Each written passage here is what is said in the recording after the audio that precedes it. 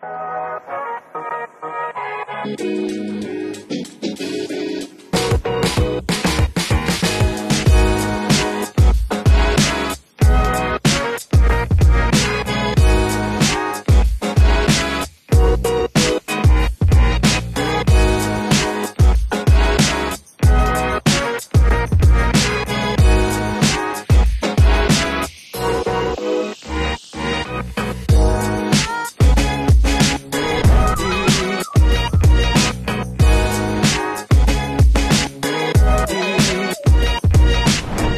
the Royal Australian Air Force has been around for 100 years in 2021, and so that's a really long time. But if we think about what's going to happen in the next 100 years, there's going to be a lot of development, a lot of things we're going to have to learn, and a lot of interesting things we're going to have to ask ourselves about how we're going to fly, not just in the air, but how are we going to fly in space?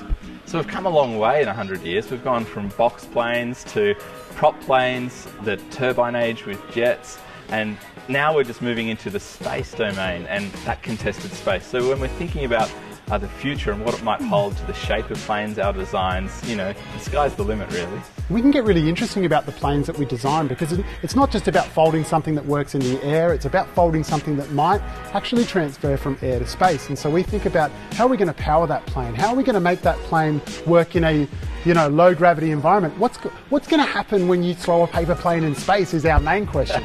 But if we think about this in the context of what we're doing here today, we want you to think creatively about how you're going to fold something really unique and interesting. We've got a really special plane I think you guys are going to love. It's called the Manta Ray, designed around something that looks like how a manta ray flies through the water. Very, very interesting, unique and graceful. But this plane also does a lot of acrobatics tricks, and it does a lot of things that are pretty unexpected for a paper plane.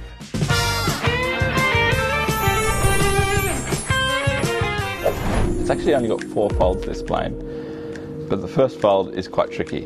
What you need to do is to fold through intersecting corners. And what a good way to do it is on the table here, is to roll it towards yourself so that you create a fold that runs through those opposing corners. So once you've got it close, spread your fingers out and make that fold. It doesn't have to be completely accurate, just so long as it's relatively even. It should look a little bit like this. Now what we're going to do is we're going to take that edge, so feel that edge, and then fold towards yourself about 1 centimetre, just doing a nice band that runs parallel across the top. So 3 times in total. So what that's doing is adding weight into the nose, just like all of our planes. That weight helps give it momentum from the front, but also makes that airfoil, so it gives the plane lift.